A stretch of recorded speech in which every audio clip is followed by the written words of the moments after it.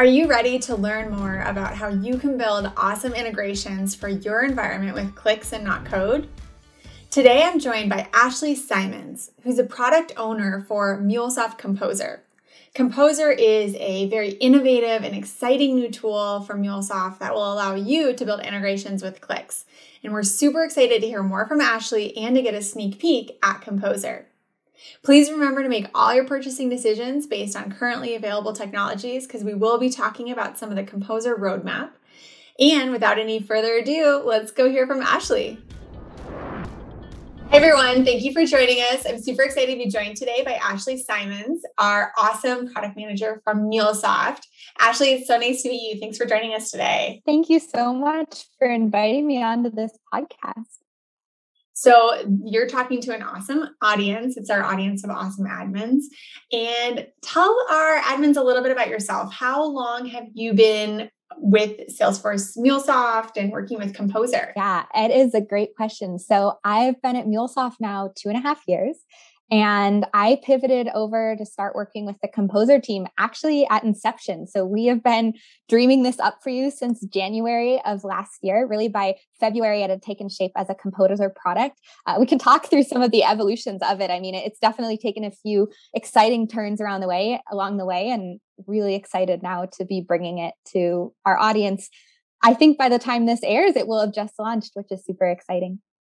Yeah. By the time this airs, Composer will have just launched. And so we're super excited for the admins to get hands-on with it because, as you and I have talked about, this is really an admin tool. This is a tool that's built, for admins. And so that's something that I know makes me super excited about Composer and just seeing all the things our admins are going to be able to do with it. Let's talk a little bit more about who should be using these tools and who have you seen using Composer and finding value with Composer? Yeah, it's a great question. I mentioned before we've had strategy pivots along the way. And actually one of the major ones is when we first decided that we were going to ship this product in Salesforce. I mean, MuleSoft has been a part of the Salesforce ecosystem for just over 3 years now, but our product suite has been somewhat separate. And so when we started thinking through this Composer solution and trying to democratize who is building integrations and serve a different audience, not the central IT team that's really looking to digitally transform their whole business, but rather line of business users and other types of business users that need to do these types of integrations, we said, well, that's a Salesforce admin. I mean, that is our sweet spot. And as soon as we sort of came to this realization, we made a big strategy pivot to actually ship Composer in Salesforce and really design it for you, for these awesome admins who have these integration needs. And so that has been at the forefront since last year of who we are designing this product for. It's for Salesforce admins. And that has it's influenced how we've built it. We have had been paying attention to other builder patterns for other Salesforce builder tools so that there's familiarity with a tool like Composer. And it's really been at the core of how we're thinking about building it. You also, Leanne, you mentioned who is this for? Who is using this? And MuleSoft today, we've really been winning in the area of central IT and the enterprise customers. And those are probably what a lot of people think of when they first think of integration and digitally transforming the business. But there are other companies as well, smaller, mid-market, maybe less of a strong central IT presence, or line of businesses that can't rely directly on IT. And so that's who we're going after, really taking a tool that allows them to self-serve and build these integrations as well. I love that. I love hearing about admins being able to self-serve, build things on their own, because so many of our admin audience, they really are the product managers and product owners of their Salesforce implementation, right? So they're often the ones that are managing integrations, managing those kind of architecture decisions for their orgs. And so it's great to hear about tools being delivered right in Salesforce that are for them to really own that from start to finish. I know that that's something that our admins are going to be really excited about. So we've talked about, who's going to use this and why we're so excited about it, but we should probably take a step back and talk a little bit about what Composer is, right? So hopefully you caught our some of the Composer launch content. We've got a blog on admins and all of that about how amazing Composer is, but we want to hear it, right from the product owner. Ashley, can you tell us a little bit about like what is Composer and how would an admin actually like engage with Composer? Like where does it fit in their business use case? Yeah, it is a great question. Probably what you're wondering if you haven't seen some of the Dreamforce videos or other awesome content that's out there. But at its core, Composer is a sweet spot. It's just a lightweight integration automation tool. And so it is meant for users that particularly have data that resides in multiple systems that you want to have integrated or to facilitate processes that rely on data from multiple systems. There might be some questions about how it compares with other core integration tools. You think, hey, there are other tools within Salesforce. And I know we're talking about other Salesforce tools, not our outside competitors. This is not a replacement to any sorts of tools like Flow Builder or Salesforce Connect or Heroku Connect or App Exchange connectors. They all have their own sort of niche areas. And Composer is a complementary product here. And Sweet Spot is lightweight integration automations. And particularly if you want to be triggering for events from other systems that are not in Salesforce. So if you want the event that's kicking off this flow, if that's data that lives in NetSuite when a new record is updated there, or data that lives in Workday, and you want to make sure that you have a multi-legged automation flow that's working with data from multiple systems, and maybe even bringing that back into Salesforce or vice versa, that's where a tool like Composer is going to come and help you. Well, we know our admins love automating things and love building in workflows and automation. So like that's going to be really huge for them, I think, is being able to build in some of that like business knowledge, business intelligence right into the integrations that they now can actually build on their own, which is really cool. So you mentioned some of the other core Salesforce integration tools. And this is a very big topic, right? Like looking at our integration matrix and all of the various integration tools that are available to Salesforce admins, Salesforce developers, Salesforce architects. But what is a good kind of high level way for admins to think about where does this sit alongside, like you mentioned, Flow or alongside Connect or like other integration tools? How should they, like you mentioned, it's a really good fit when they want to integrate into like a business process. Is there any other things they should be considering about, when would it be the right time to investigate Composer for a solution? Yeah, well, first of all, we are going to be providing some more materials just around that. So if you're thinking about how Composer fits into the broader ecosystem, we're going to have some better deep dive materials. But to just sort of skim the surface, at least in this conversation, really, I think some key things you want to be thinking about is if you want that triggering event to be in a different system that is outside of Salesforce, and you're listening to an event happening in a NetSuite, in a Workday, in a Jira, outside, that's probably going to be a clue to point you towards something like Composer. And also if it's a multi-legged flow that has other logic in it, like you need to build conditional logic out, you want to be adding some looping, you want to do different types of building formulas on top of it, that's also another clue to point you towards Composer. Nice.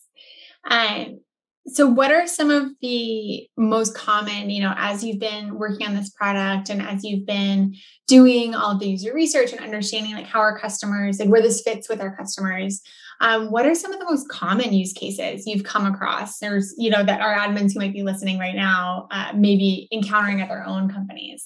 Yeah, it's a great question. We, like I said, as soon as we made the decision to be launching in Salesforce and really focusing on Salesforce admins as well, we started pivoting our thinking and all of our research around primarily sales and service cloud use cases and the primary needs that we're hearing in the systems you want to connect if you're a heavy sales or service cloud user. And so that's how we've been focusing our research. And that's also where we are starting with our GA connectors. So right at GA with our MVP launch, we're going to have 6 connectors that are available. And those are Salesforce, of course, Tableau, also, of course, also part of our ecosystem, and then NetSuite, Workday, Google Sheets, and Slack. Actually, also now part of our ecosystem and part of our Salesforce family.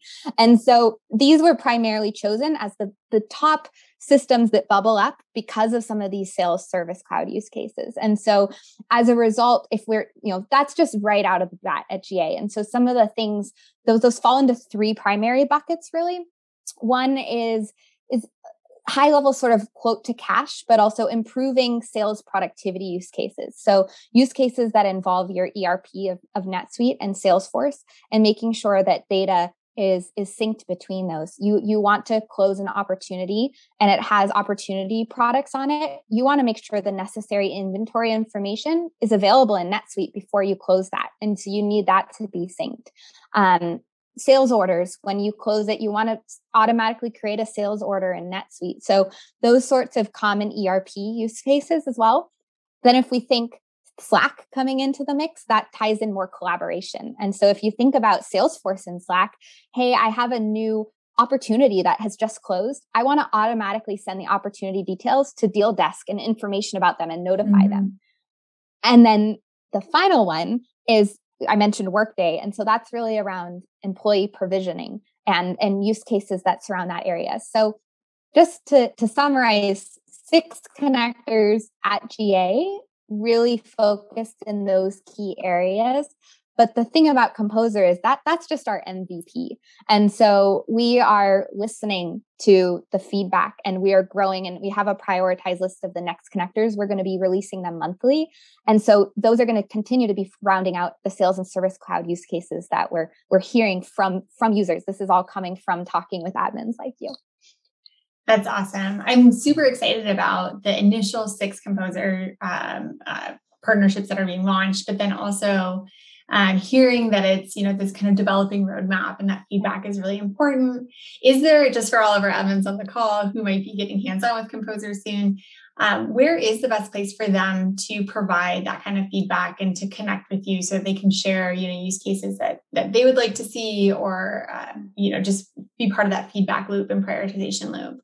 No, it's a great question, because we really are. So, I'll answer that question, but just going back to the roadmap, I didn't stress this enough is, we have a roadmap of what's coming, but a lot of it is being informed by users. And that's how we have the coming roadmap. But we also want that input, particularly around the connectors that we're going to be supporting. That's the area where we're heavily invested in this coming year, is scaling up which connectors we support and increasing that number monthly. So to answer your question specifically, there's a couple of different ways. First is we have a Trailblazer community that has already gone live for MuleSoft Composer. And so since we announced it at Dreamforce, it's been live. People have been active there. So please get active there. We want to hear from you. We want you to engage with one another. That's an exciting place also to see. We post demos, we post other content. So that's one place. But also a little more concretely, within that, there's also the ideas exchange, which I know you all are probably familiar with and have used. We're going to have our own Composer labels there. And we as product are going to be actively listening and paying attention. As long as we can find it and it's labeled, we will be hunting. We are going to be listening. And that's going to go directly into informing as we start to see there's a heavy area of interest. If it's a connector that we haven't already prioritized, it may in fact shift. I mean, we have some planned out that are already in development, but it can shift the coming months and quarters. So please engage, and account reps. I mean, we're listening through there too. So this reinforces always engage in the prioritization exercise. It's super important. Like, I cannot say this enough. Product really does listen very much to all the feedback gathered during prioritization. So always engage. We send out notifications when it's happening. That's awesome. I love hearing that. So let's talk. So you mentioned roadmap and how heavily that's informed.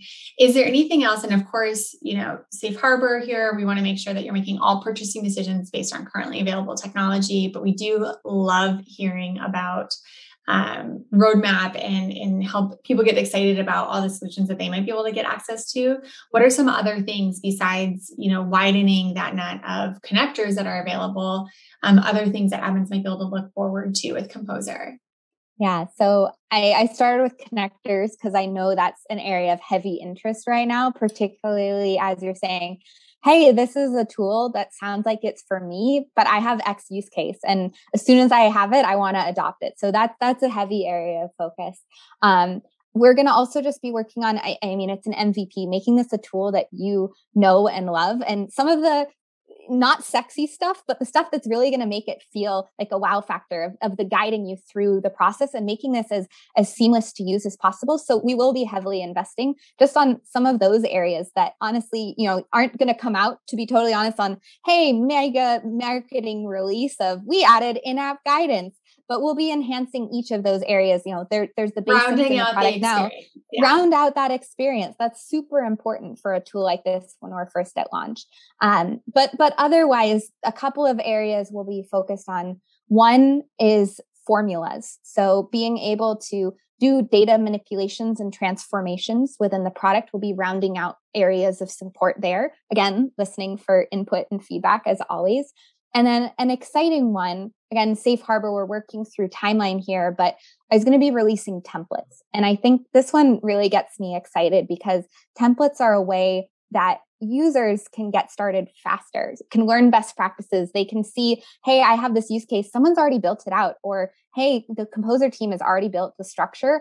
I just need to plug in my credentials and modify it and get started way faster. So that's going to be an area we start to invest in this year as well, so that it's just easier to get started and not have to build it all from scratch. So templates, meaning like taking some of those common use cases, like you mentioned, and kind of pre-structuring them out so people can just, get ramped faster and maybe do some small edits and make it fit their business use case. Exactly. So we put the structure in there, and then you come in and you authenticate into your Salesforce account, your NetSuite account. You add a few modifications for the fields you want to map, but at least the structure's in there as a starting point. That really lowers the barrier to entry too. I feel like, having tools like templates, having tools that help you ramp faster with things like this. Cause, a lot of what we do as admins is manage a backlog, manage tech debt, try to prioritize work that we're doing on our own orgs, right? On our own environments. And so anything that helps us ramp faster there is just, number one in my book. That's awesome. Yeah. Okay, great. Well, I'm super excited. I'm so excited about Composer. I think that this is something that's going to be really meaningful to our admins. So I can't wait to see how they get hands-on with it. But, this wouldn't be, admin content if we didn't also dive in and maybe get a sneak peek, get a little bit hands-on, take a look at this product in action. I think you said you have a fun demo to show us. I do. I put together a demo last night. So I'm going to swap over there and share my screen and we can dive in. All right. So we've now swapped into MuleSoft Composer, and you guys are getting a bit of a sneak peek.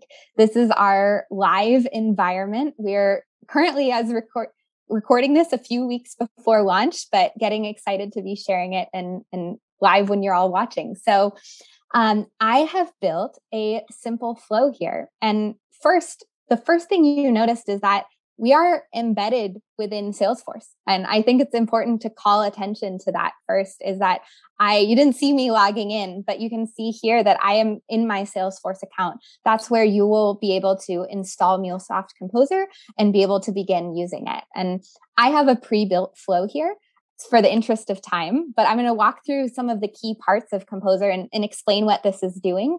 And then we can, extrapolate it to other use cases as well. So what I have here is I am Northern Trail Outfitters, and I am going to be hosting a pizza making competition.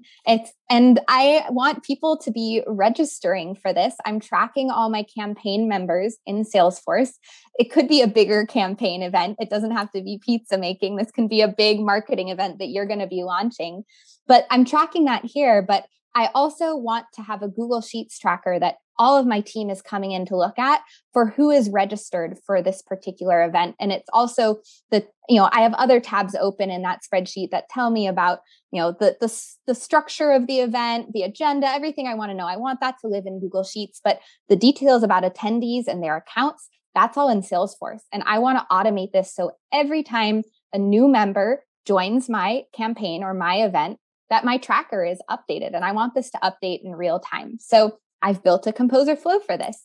And the first step is what's triggering and kicking off this flow. I've authenticated to Salesforce, and I am checking every time there's a new record of type campaign member. I have certain fields that I care about that I know I want to track. And these are which account they're from. This is information like email and first name. So I've specified that. But what I want to open, which is super cool, is the sample output section. This is telling me exactly what data I am getting in that I'm going to be able to use in later steps of my flow. And not only is it telling me what fields or metadata I can use, it's actually giving me a sample value. And you wouldn't know this because you're not logged into my account, but Burritos for Goats, that company, and Cloudy the Goat, that is a real campaign member that I have added to my campaign. It is pulling that from the Salesforce account that I am logged into. So I can confirm I'm connected to my account. And this is a sample of an example of what sorts of data I'll be working with in my flow. So that's super exciting. Now that I know what data I'm going to be pulling in, I'm going to set up the rest of the steps. And they're really easy to configure. They're just like the first step. I made this flow a little more complex by adding in a conditional statement. And here I just want to make sure that every time I'm getting a new campaign member, that this isn't an internal employee. I don't really care as much about tracking them. Sorry, internal Northern Trail Outfitters, but I just want my external people. So I've added a really simple statement confirming that the company or account doesn't equal my company's name. And I can click here and show I did this all visually. I was able to see the different fields associated. I could select the operators. I can add the statement. I can add more conditions as well. Super easy. And from there, I add the steps that should happen based on if that condition is valid. And here it's updating my spreadsheet. And so I am able to search for my spreadsheet. When I open this dropdown, I don't want to get rid of it, but it's going to show all of my spreadsheets from my account. Again, I'm connected into my Google Sheets account and I selected my account. It's all there. It's live. I'm not going off and having to search for my spreadsheet and paste it in. I see all of that data coming in. And from here, I can do simple mappings. These are the columns of my spreadsheet. Again, Composer pulls in, they know what the structure of your data looks like there, and I can map values in. And I'm going to get rid of this and just show what I was doing is actually mapping real data from my first step. And so I want to take the first name from the campaign member and I want to update the first name column using that data. It's all live. It's all in the product. I don't need to hard code it. It's just flowing through and already living in Composer. So super clear. You notice that the format of setting up the step in Google Sheets, similar to the format of the first step when I set it up with Salesforce. So regardless of what connector you're using, it's a really common experience across connectors. So as you're building out more and more flows and connecting to different systems, it's going to be that same familiar guided click-through experience. So it feels really intuitive. Like I love that there's the logos or the identifiers for what place I'm working with. I feel like that, like I'm very visual, like that seems super nice and useful to make sure you're not getting, switched up of which field or column am I working with, but it feels very intuitive for sure. Glad to hear that. That's the goal. So I'm glad to hear that. Now I have a flow set up, and before we activate flows, we always recommend, and I'm sure you wouldn't want to activate without doing this, test. I mean, before you're going to have this run on your production data, first of all, you'll probably be designing with sandbox data, and that makes sense. But also you want to test it. As you go along, you can test, you add a new step, you can keep testing. And so I'm going to test this flow right now. And fingers crossed. And so I'm going to test it. And what I'm going to do then, actually, let me start the test, press test. And then what I'm going to do immediately is actually swap into Salesforce. And this was the account you saw before where Cloudy the Goat is living as my campaign member. And I'm going to add a new contact. And all right, so what I'm going to do now is I'm going to go in and add a new campaign member in my Salesforce account. So I have a new campaign member up.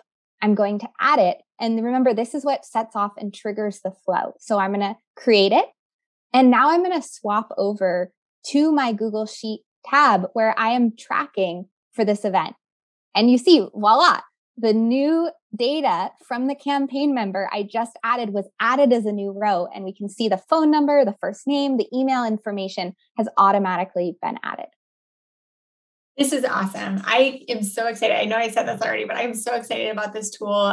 We've been talking about this for quite a while. This is something that's so impactful for admins. Now I want a piece of pizza. So I loved your demo.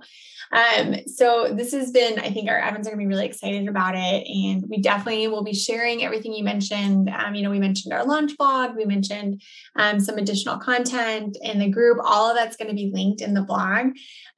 Is there anything else that you want to make sure admins hear about with regards to this? I know they're all going to be really excited to be working with you as one of our newest kind of admin focused PM. So again, welcome again to the admin community, but anything else that you want to share with our admins before we wrap up? Oh, I'm so excited to be, also thank you for welcoming me into the community. I've only just heard amazing things about working with this community. And I've seen that through those of you I've gotten to engage with early for some of the research. But now that we've launched, I can't reiterate enough. One, we're just so excited to have you to be trying this tool and working with us.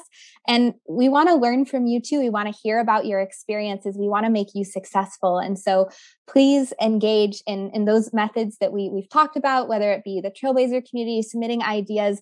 We're going to be very active there, me, the rest of my product team and more. And so we want to hear from you. And so I'm just really excited to launch this. It's been a long time coming. It's been a lot of work from many, many people within MuleSoft. And I'm really proud of my team. And I can't end without saying that, but we're excited for you to be beginning with the tool with us. Awesome. Well, thank you so much, Ashley. Thank you for the great demo. Thank you for sharing some of these insights. And thank you for joining us on our video chat here. Thanks so much for having me on. I'll see you next time. Bye. Thanks for joining us today, folks. That was Ashley Simons with MuleSoft Composer detailing some great ways that admins can build integrations with clicks and not code. Make sure to subscribe to our YouTube channel so you never miss a video like this, and I will see you on our next Expert Corner.